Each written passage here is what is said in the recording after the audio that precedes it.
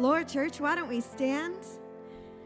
And why don't we put our hands together and let's open this service tonight with praise to the King of Kings and the Lord of Lords. Is anybody thankful to be serving a God who is not, He is alive. He is not dead. He is alive, and He has given us strength inside of our bodies tonight. We thank you for your resurrecting power of your Spirit, Jesus. We give you praise tonight, Lord. You're a mighty God. You're a mighty God. You deserve our praise. You deserve our praise, Jesus. You've given us the victory, and so we thank you, Lord. We praise you tonight, Jesus. Hallelujah.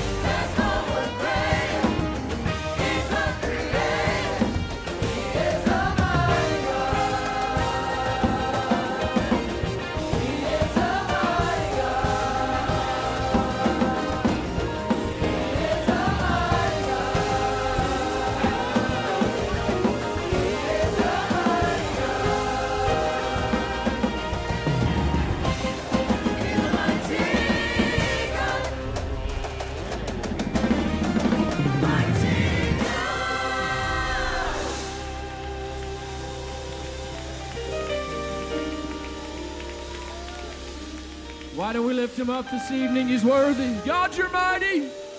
Hallelujah, hallelujah, hallelujah. God, you're worthy. God, you're worthy. Thank you, Jesus. Thank you, Jesus. Amen, amen. It's good to be in the house of the Lord on Sunday night. Why don't you turn to your neighbor, if you're sitting by one, say, it's good to see you in church on a Sunday night. Amen. The elders of the church would get ready. We're going to go into a season of prayer. Amen. If you have a sickness in your body, maybe it's a financial need, or if you just need it, you have a need that you need God to step on the scene. Amen. We're going to invite you to come to the front. There's a lot of people that have been out fighting sickness. There seems to be some bugs going around, but we know a God that's able to heal, that's able to save, that's able to raise up. And if you have family members that are lost, I was thinking about this earlier today. I have an individual in my life that God's placed back in my heart, a family member that I hadn't thought about in a while. But I know a God that's able to reach into their life. It seems hopeless in the natural sense, but I know that there's a God that can reach into hopeless situations, into impossibilities. Amen. I feel the Holy Ghost right now. If you have a family member, maybe they've been wayward for a while, maybe you've not brought them before the Lord, but you want to step out in faith and say, God, I know you're still able to reach in, and you want to bridge the gap tonight by faith. I believe that God, from this service tonight, can reach. His arm of mercy can reach wherever they're at. He can dispatch an angel or send somebody their way. How many believe that God's able tonight? Amen. If you have an unspoken request, you can make it known by the lifting of your hand. Amen. Let's remember to pray for one another. Why don't we pray this evening? Jesus, we love you. Thank you for your presence that's in this place. Thank you, God, for your goodness to us, Jesus. You see every need, God. Everyone that stepped out by faith, Jesus. Whatever the situation is, you're the healer. God, you're our way maker. God, you're our provider, Jesus. There's nothing too large or too small, but God, you're able. Jesus, you see our lost loved ones. God, those that are wayward right now, God, that are destitute, God, that are on their way to hell, God, you're able to reach in and to save. God, to draw them this evening, God, to send an angel, Jesus. God, or somebody their way, Jesus, would you do a work in their lives this evening? God, every unspoken request, every hand that was lifted, God, you see the need. Jesus, you're able to do above and beyond anything we could ask or think. Why don't we begin to lift up the name of Jesus? Come on with your voice. Let's begin to thank him, Jesus. Thank you for hearing our prayers. Thank you for what you're doing. You've already been doing, God. You're good to us. We give you praise and glory and honor. Hallelujah, hallelujah. We love you, Jesus. We worship you.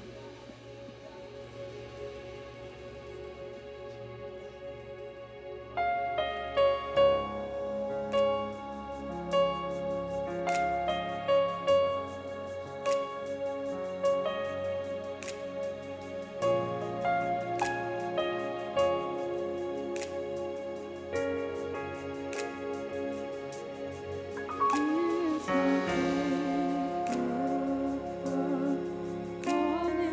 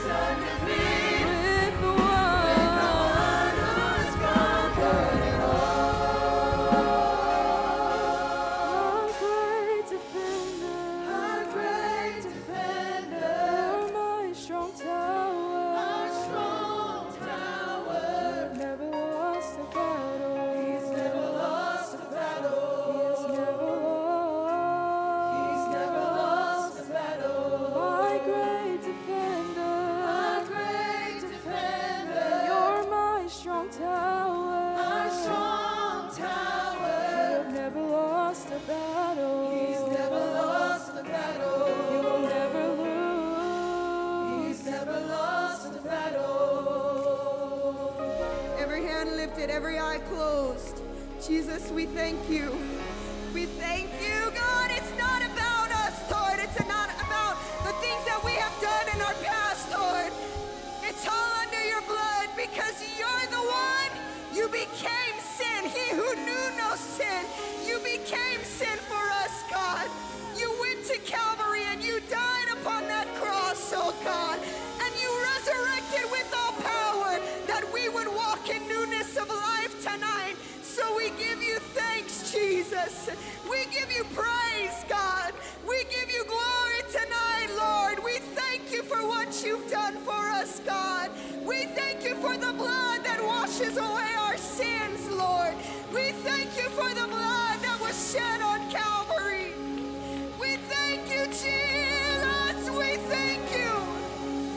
We are so undeserving, God, but your grace and your mercy extends toward us.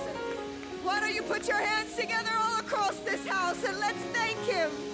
Thank you, Jesus.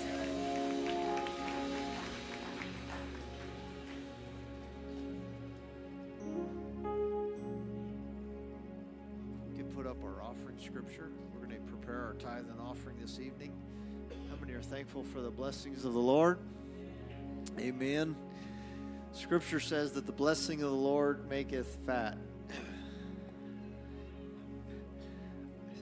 I see Brother John over there patting his belly. And I don't think that's exactly what it means, but how many have experienced the goodness and the mercy and the blessing of God just overtaking you in your life? Amen. I'm so thankful for all of his goodness and blessing. Amen. Let's read our scripture together. Enlarge the place of thy tent, and let them stretch forth the curtains of thine habitations. Spare not, lengthen thy cords, and strengthen thy stakes. For thou shalt break forth on the right hand and on the left, and thy seed shall inherit the Gentiles, and make the desolate cities to be inhabited. Let's bring it cheerfully this evening.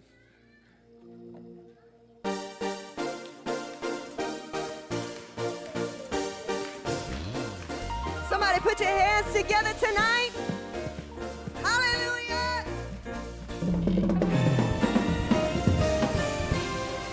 Who has the final say? Jehovah has the final say. Tell me who has the final say? Jehovah has the final say. And no matter what the doctor says, Jehovah has the final say. and no matter what the lawyer says,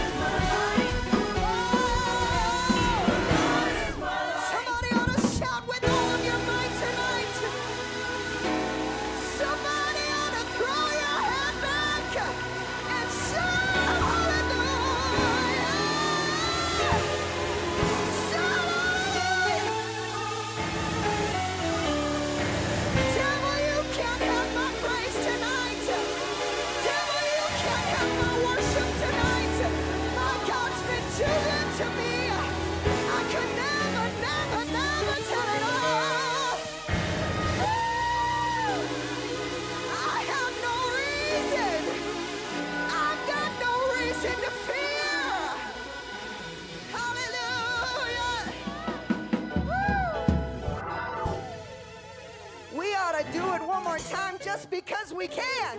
Hallelujah! I've got breath inside of my lungs today. Take that, devil. Hallelujah! Hallelujah! Why don't you high five about 500 people on your way to your seat and tell them I've got no reason to fear.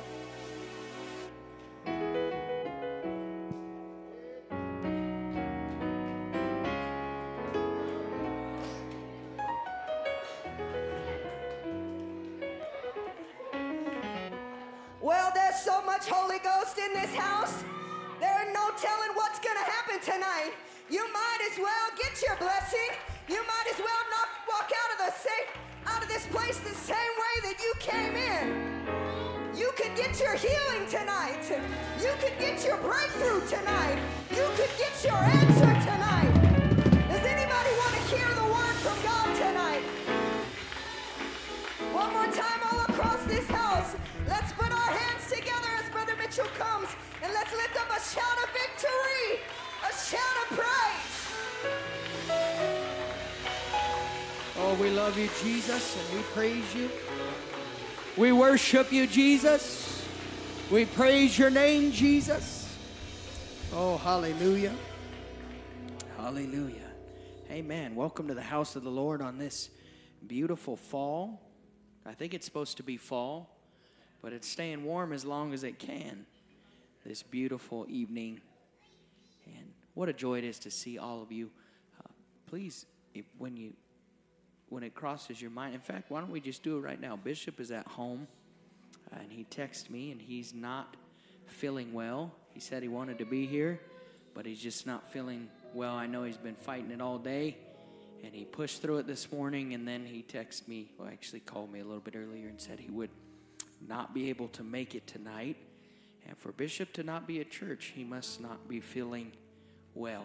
So before we go any further, why don't we just stop? And you may know of someone else that's sick that I don't know of, and why don't you mention their name as well? Why don't we pray? Jesus, we ask right now that you would step into this room where Bishop is, and anyone else that wants to be here, God, and they can't because of sickness. We ask that your healing virtue would flow out of this house to wherever they may be right now, God. That your healing virtue would touch their bodies, that you would rebuke this sickness, that you would remove it from their body as a testament of your glory, that you are still a God that can heal of any sickness. We give you all the glory and all the praise. And everyone said, in Jesus' name, amen. If you would open your Bibles to Isaiah chapter 9, and verse number 6. Isaiah chapter 9, verse number 6. Many of us could probably quote this. If you can't quote it, that's okay. You can memorize it before the night's over, and then the next time somebody preaches about this, you can quote it too. It's not a super difficult verse to learn. And I am going to grasp one phrase out of this. And that's what we're going to talk about tonight. Isaiah chapter 9 and verse 6. If you have it, say amen. The Bible reads, "For unto us a child is born, unto us a son is given, and the government shall be upon his shoulder." The government shall be upon his shoulder. And with the help of the Holy Ghost, I'm going to preach on this subject, or this title, The Cost of a Kingdom. The cost of a kingdom. Could you lay your Bibles down and let's pray together? Jesus, we love you. Thank you for this time together.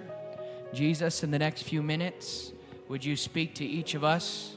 Would you speak into our hearts and our minds? Would you give us strength for this week, God? Would you draw us closer to you, Jesus? Above all, have your way. Give us ears to hear. Give us a mind to understand, God. Give us a heart to receive. give us hands and feet to obey it. And everyone said, in Jesus' name, you may be seated.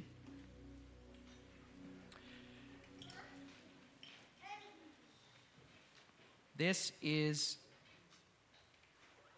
a very familiar passage of Scripture, a very familiar verse from the book of Isaiah.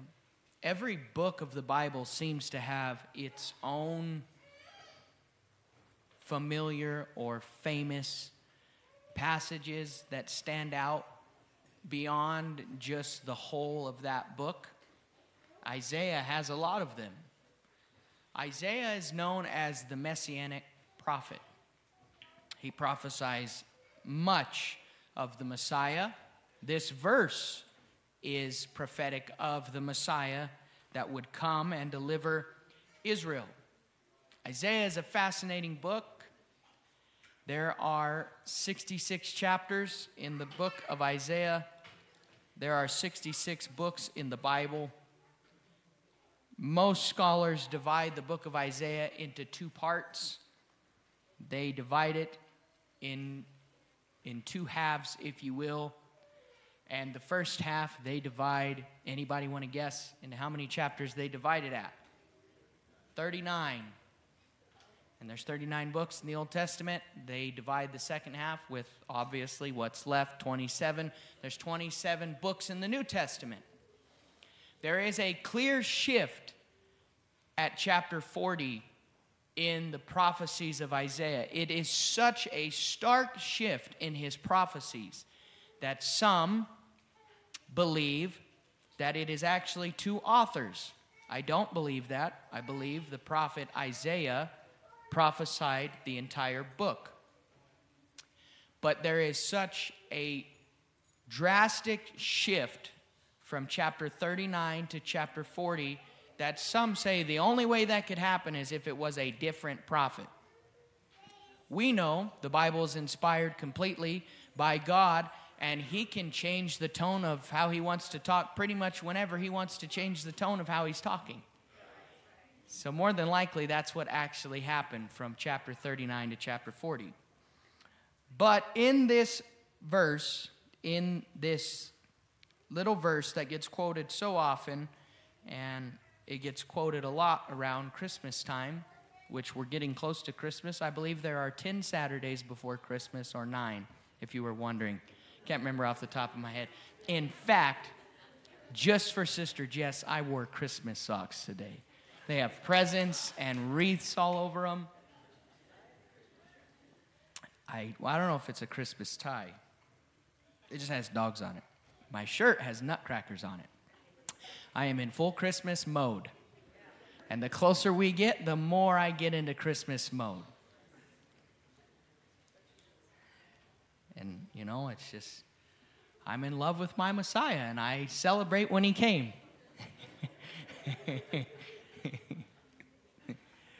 So, if you don't get in, you know, if Christmas isn't your thing, that's fine. I'm sure you still love your Messiah too. Just having a little bit of fun. But in this verse, there is something very interesting. I will admit to you, I never noticed until today. And that's what we're going to spring off of. We're going to spring off of this specific word in our subject tonight. And we'll see what the Holy Ghost will do by the end of this service.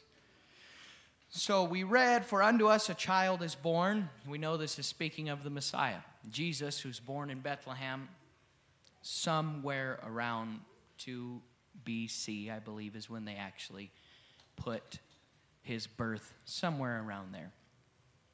Unto us a son is given, and the government shall be upon his shoulder. That's interesting to me because most of us have two shoulders, plural, yet this word is singular. So I begin to dig a little bit. What is this word? And this word, first, the word government can be clearly translated as kingdom. So, and the kingdom will be upon his shoulder. But the word also lends itself to the idea of back. In fact, quite literally, shoulder blades. So the kingdom will be upon his back, or it will be borne upon his back.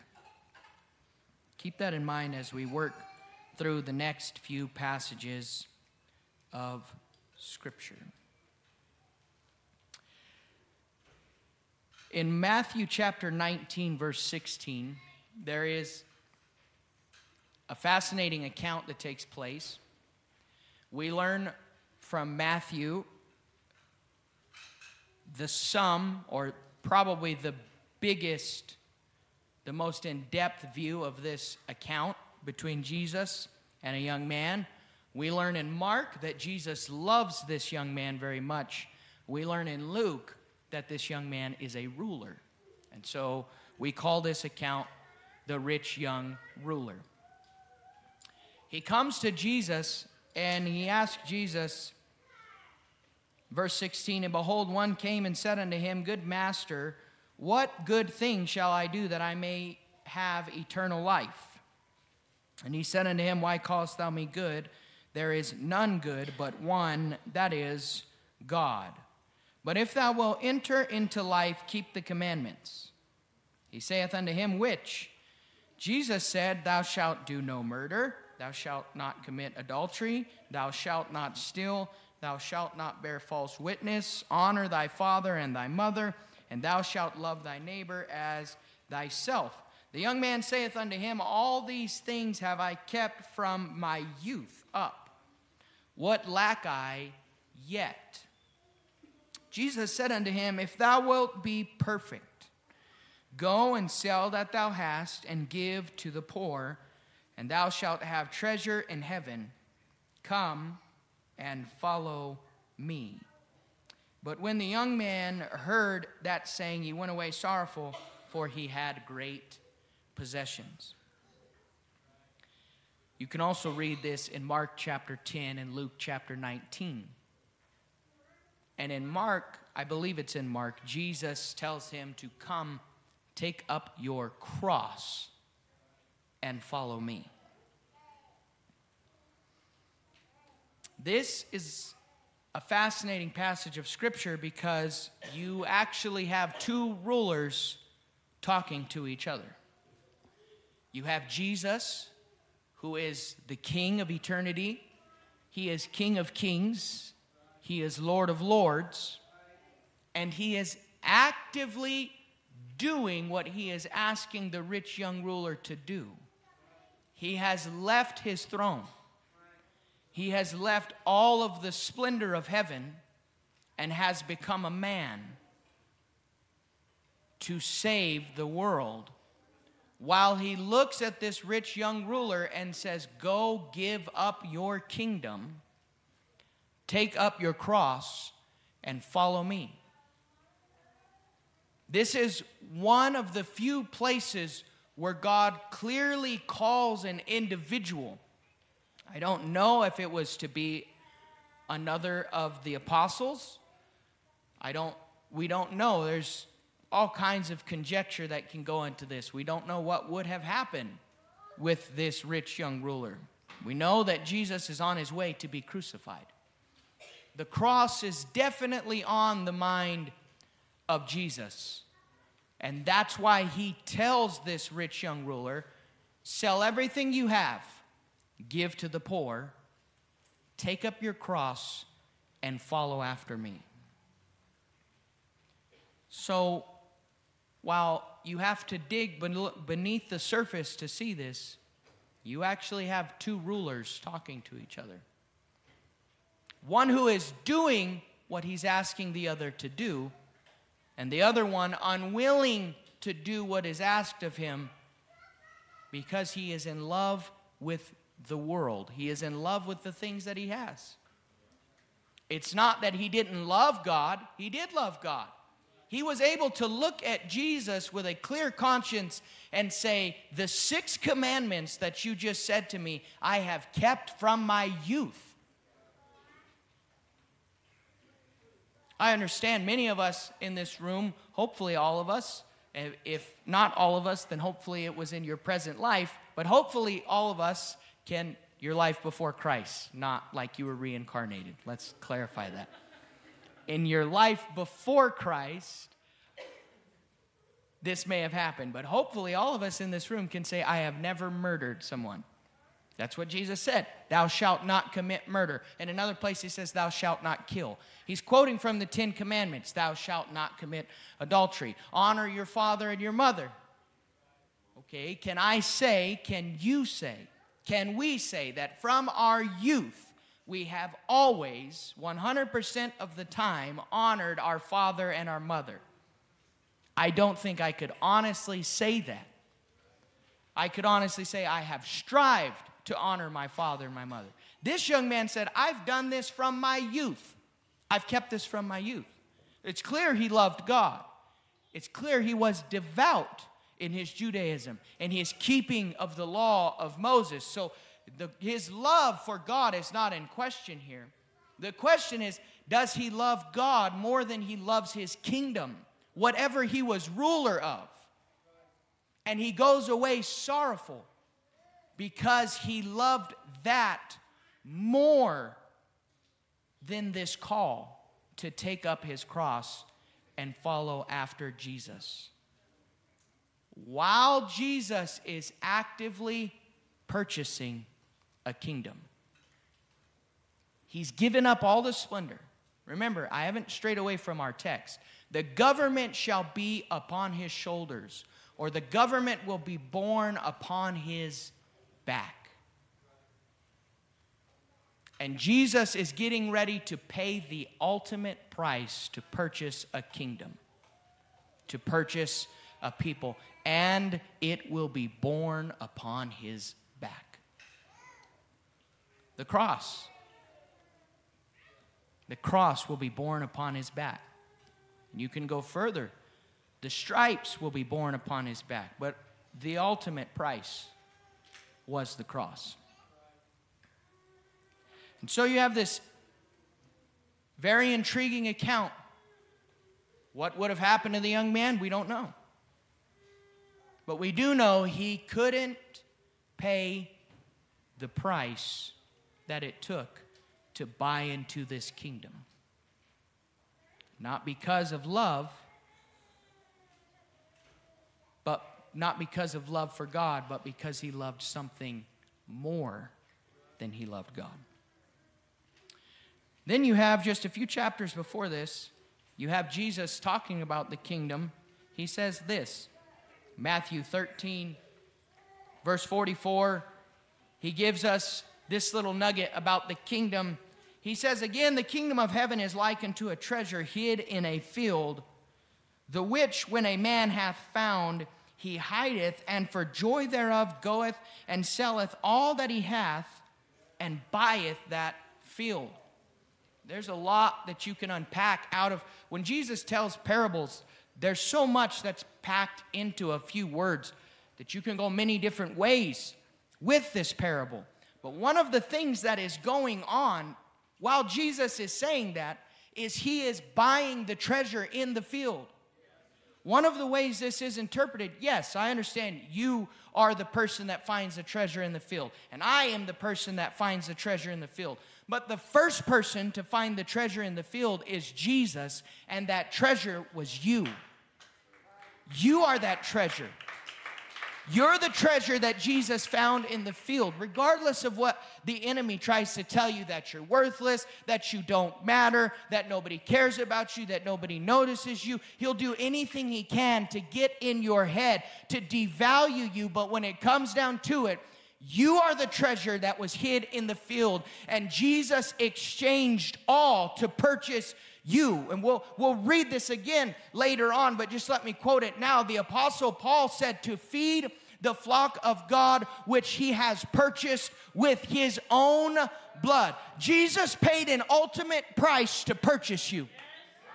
Greater love hath no man than this, than a man would lay down his life for his friend. Jesus went to Calvary to save you. Jesus went to Calvary to buy the deed to you, to own the rights to bring you out of sin. So every time the devil gets in your mind and tells you you're worthless, that's a lie. Every time the devil gets in your mind and tells you you don't matter, that's a lie. The King of Kings, the Lord of Lords became flesh and blood to die to purchase you. Oh, if you're thankful for that, why don't we clap our hands together tonight?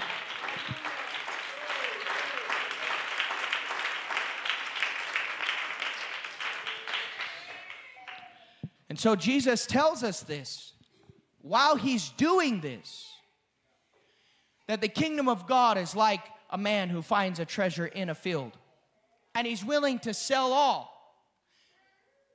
And now we're brought back. The Bible works in such a wonderful way. All the things that you need are told you before you get there. This is a great example. Jesus tells you what the kingdom of God is like. Then he gets to the account of the rich young ruler, and you see it happen right in front of you, where he says, okay, the kingdom of God is a treasure hid in the field. You got to sell everything you have and go buy it. That's what he says. Then he moves on. And just a few days later, relatively speaking, just a few days later, he actually lets you see that play out in someone's life, where he says, okay, you want eternal life. If you want to be perfect, you're lacking one thing. Go sell everything you have, give to the poor, take up your cross, and follow me. He's asking that young man to do that verse. Sell all that you have. Buy the treasure in the field. And in fact, Jesus was not asking the young man to do anything that he was not already doing. He was already actively purchasing the field himself. He was purchasing you and I through the ultimate act at Calvary.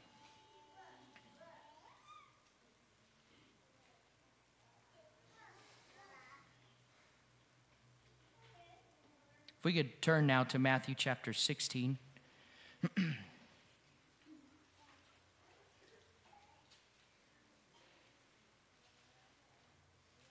While you're turning there,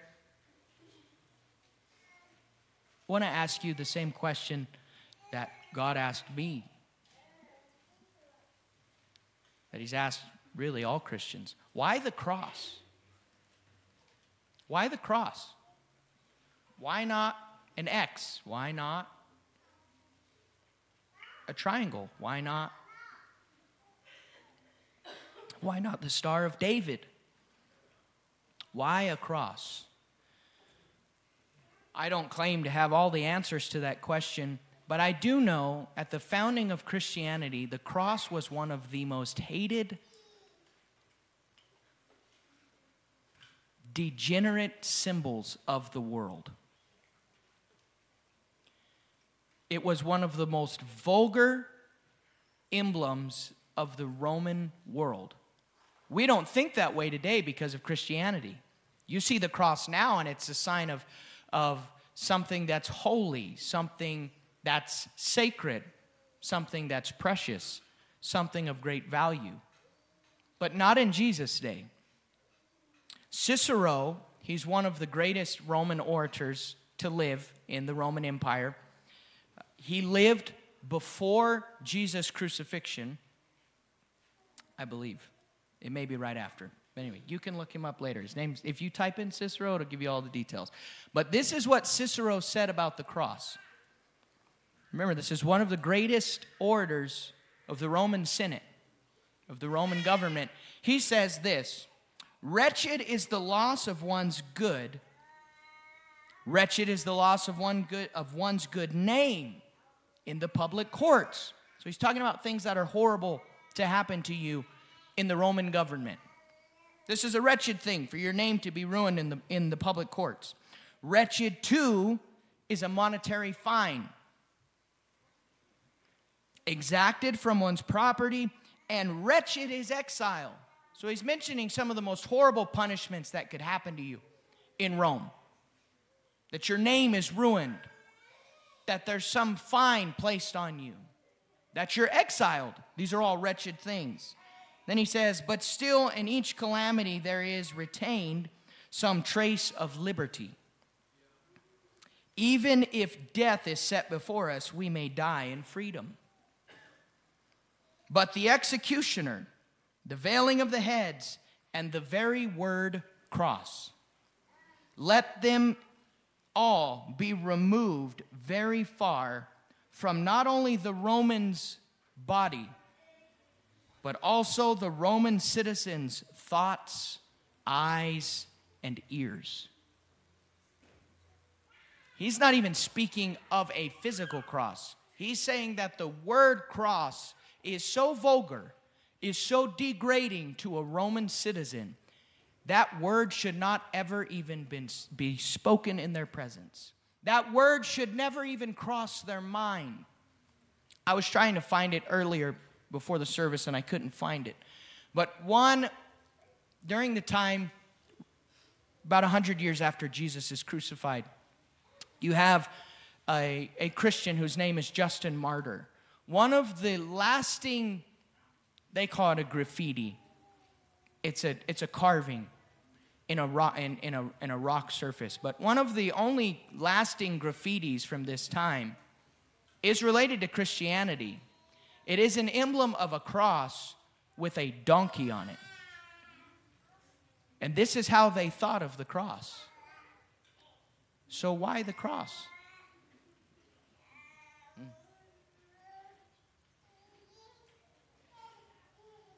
The cross was an emblem of foolishness and suffering, vulgarity. It was despicable that a Roman citizen would die on a cross. Then Jesus says this. This is all during Jesus' time. This didn't come about after they crucified Jesus. This is while he's living on earth. Jesus says this, Matthew 16:24. Then said Jesus to his disciples, if any man will come after me, let him deny himself and take up his cross and follow me. They all were well aware of what he's saying. This is why sometimes we miss these things. There's so much shock when the disciples would hear Jesus say things like this. Like, why are you asking us to do something? Because there's a cost that comes with a kingdom. Everything in life is an exchange. Everything in life is an exchange. You will exchange something for something. And that's what's going on in these accounts. Jesus is asking the rich young ruler. Jesus is asking me. Jesus is asking you, will you make the exchange? Will you make the exchange? He was willing to do it. The government shall be upon his shoulder. He was willing to bear the most humiliating emblem and the most vulgar death of that time because he was willing to make the exchange of this humiliation for this thing called the church. And before he even does it, he's pushing against the idea that the disciples have of this kingdom of the Messiah that's going to just break in and it's going to overthrow the Romans. And they were so far off of what God wanted to do. Unless we get raised up in our hubris, how many things in the Bible are we so far off of? Where God is looking at us and he's saying, that's not how it's going to happen. But we're so stuck in a single mindset. That's what the Jews did. They were so stuck in that the Messiah had to be a warrior king, and that the Messiah had to be a great man, that the Messiah would come from the lineage of David. Yes, we know. But that the Messiah would ultimately overthrow the Romans and establish the kingdom right there. That's what the disciples were looking for. And Jesus is telling them, no, that's not how we're going to purchase this kingdom. We're going to purchase this kingdom when you take up your cross and follow me.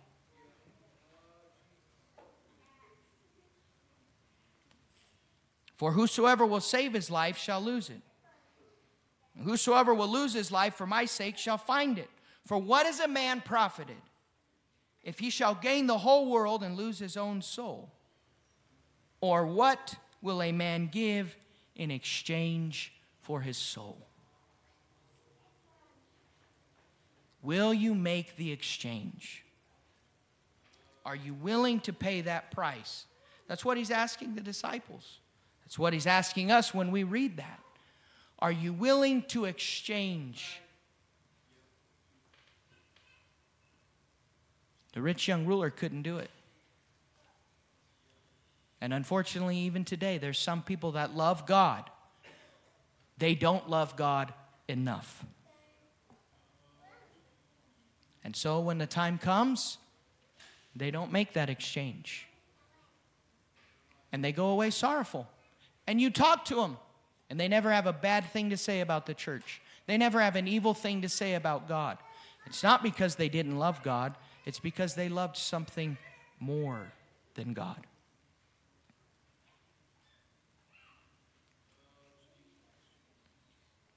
The musicians would come. Several weeks ago, I was listening to Pastor Robbie Mitchell preach. And this story that he told, this account that he told came back to me this afternoon in praying and seeking God's face. And so I began to research it and reread the account this afternoon. The account is of 26 martyrs. You don't hear a lot about martyrs in today's world, in the nation we live in. But there are still on average over 3, it's some kind of weird number because it's like 3.4, and we don't think of people as 0.4, but that's just how it divides up. Over the course of a year, there's roughly 3 Christians that die every day for their faith. We don't think of that because we are blessed beyond imagination. And we live in a place where we've never even seriously had to consider that thought. We consider it like when we read these accounts. We consider it sometimes when we're brought to places of great consecration. When we give up things of great value. People give up homes. People give up futures. People change whole destinies and whole life plans in great acts of consecration. But in this nation, thank God, we don't have to be afraid of someone executing us simply because we worship Jesus. But in many places across the world, they still go through that. Japan now doesn't face that. But in the year 1597, it was not as free as it is now. The ruling man had made a decree that it was outlawed to be a Christian. And you have missionaries that were in the nation. They were there under the fear of death, knowing that if they were caught preaching the gospel, preaching God's word, they would be executed. 26 men and boys were caught. And the man that was ruling decided to make an example of them to all the other Christians. And so he decided because they worshiped a cross, he would crucify them. And so 26 crosses were made. The youngest person to be crucified, varying accounts, but the youngest person to be crucified was either 12 or 13. Each cross was made to the height of the person being crucified. It was a custom-made cross. And when these 26 individuals were brought to look at their crosses, Each of them was taken to their cross, and in turn they knelt down and embraced their own cross. The youngest of them, in some accounts he's 12, and some accounts he's 13. The youngest boy to be crucified, whether he was 12 or 13, he was given an opportunity. He was told, you don't have to die today. All you have to do is denounce this faith. All you have to do is say that you don't want to be a part of this anymore. And the young man looked at the executioners, and his reply, is recorded in history, is, how could I deny my Savior? Take me to my cross.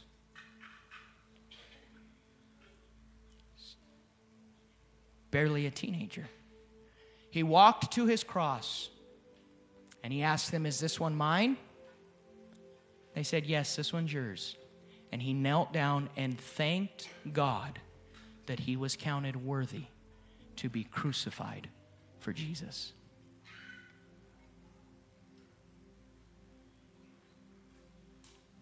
Now I know that it is a moving story. But this was my question again this afternoon. It was my question the first time I heard this story. And it was my question again this afternoon as it came back to my mind. God, I may have to face that one day. We all may have to face that one day. And if we do have to face that, I believe God will give us the strength to overcome that. I think that's one of the deeper understandings of when the Apostle Paul said, I have learned whatsoever state I am in therewith to be content. Also, he said, I can do all things through Christ, which strengtheneth me. When you read what he said right there, he's talking about living in suffering and going through times when he had nothing, and going through times of great turmoil. And then there were other times where he had abundance. And then he makes the statement, I can do all things through Christ, which strengtheneth me. I believe with all my heart, if there's a day, God forbid, but if there is a day in this nation when we face martyrdom, those of us that are willing to stand up for Christ, he will give us the power to walk through that when we get there. That's the only way you can walk through that. But more than likely, many of us will never face that. And so this is the question for all of us tonight. In closing, God, I'll probably never really be crucified. So what does my cross look like? Because we can't be a Christian if we don't bear the cross. That's what he said. If any man will be my disciple. I understand that I wanted to preach something super exciting because I love Sunday nights and I want them to be exciting. In fact, I really hoped that this service would just blow up and you all would just shout. But you all missed your chance. And so maybe tonight is just some questions that we need to think about long and hard. What is my cross? Am I bearing it? Am I making the purchase? Am I making the exchange? Am I willing to give up my kingdom for his kingdom? Am I willing to make that? And what does that look like, God? If I'm never crucified, how do I bear my cross? My cross is going to look different than your cross. That's one of the fascinating things about that story. Every cross, 26 of them, every single one of them looked different because they were made for the person who would be crucified on it. It's a horrible story. It's a moving story. That young man, his mom stood in front of him and watched him crucified. And she couldn't say anything because to say anything would give away all the other Christians that were there. You can read it. It's not hard to find the account. They sang hymns and prayed for one another as they all slipped off into eternity. If we could stand. Paul says this.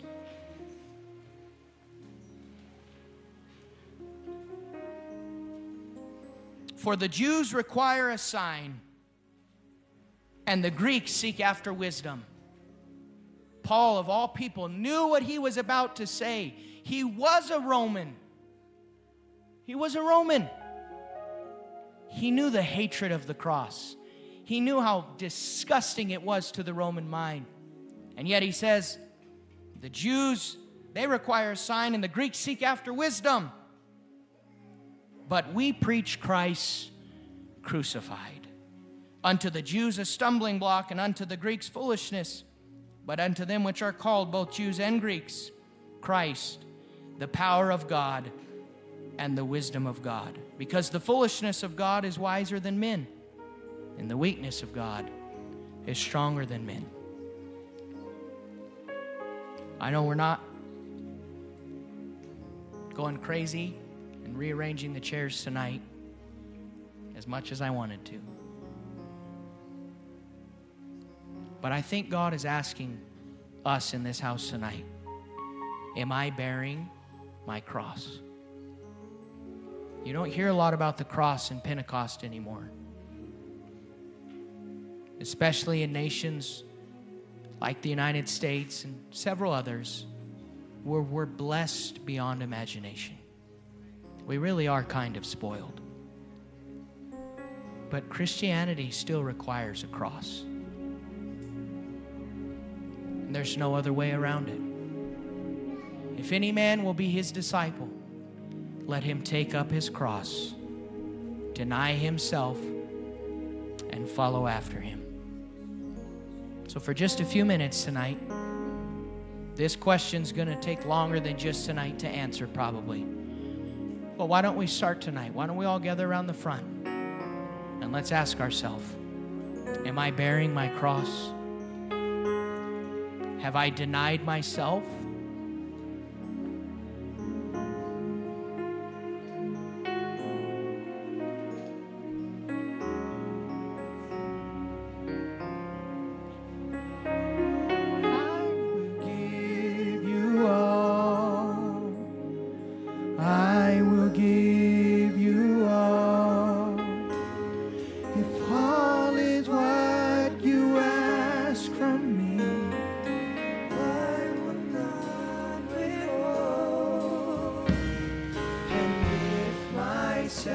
Sacrifice is less than giving you my very best.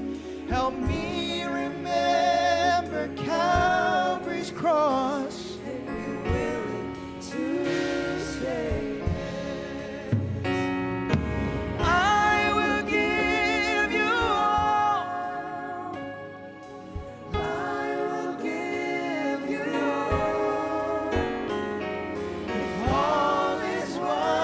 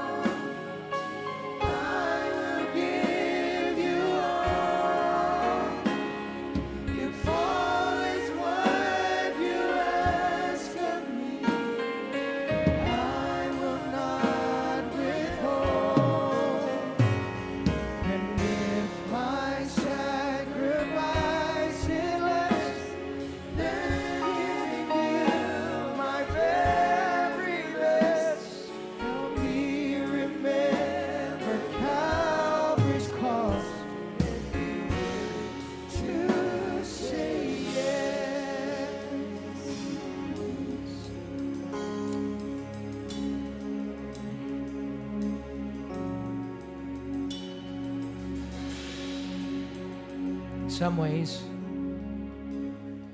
all of our crosses will look the same. But in many ways, they'll be different.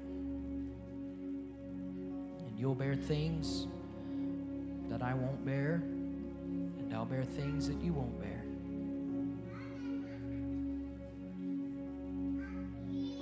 And to be honest with you, I don't understand all of why God designed it this way, but this is the way He designed it.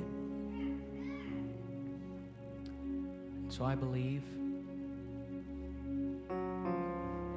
that I am in a group of people that have just made up their minds. However I bear my cross, God, I'll bear my cross. Because I want to see Him.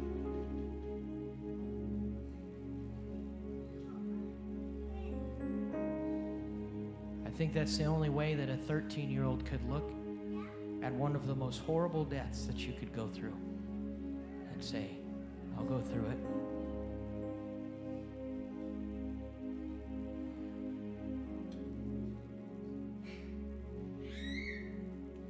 That's what Jesus did.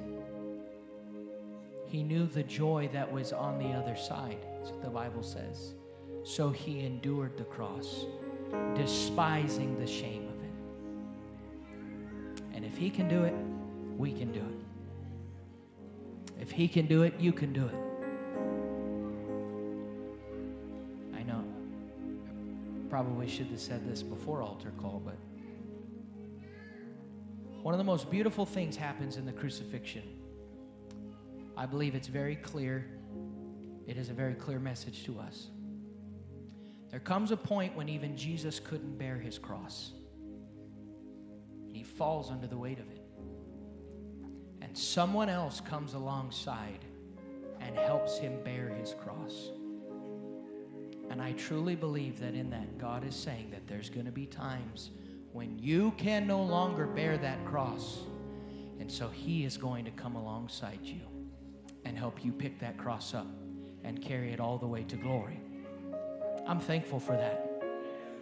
I'm thankful for that promise. Why don't we stand tonight? Please remember, we have prayer tomorrow night at 6:30, discipleship class, the pastor's course. We have midweek word in action right here Tuesday night. But before we go, we need some people that will fast tomorrow. Need some people that can fast Tuesday. Some people that will fast Wednesday. Thank you.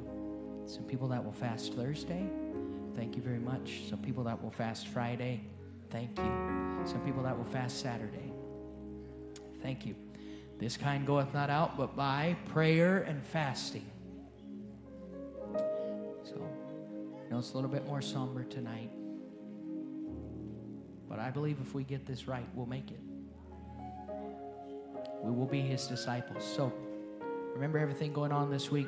On your way out, grab some church cards. Let's continue to invite our neighbors, our friends, and our family. Let's continue to be a part of what God is doing in Pueblo. God bless you. Love one another. You're dismissed in Jesus' name.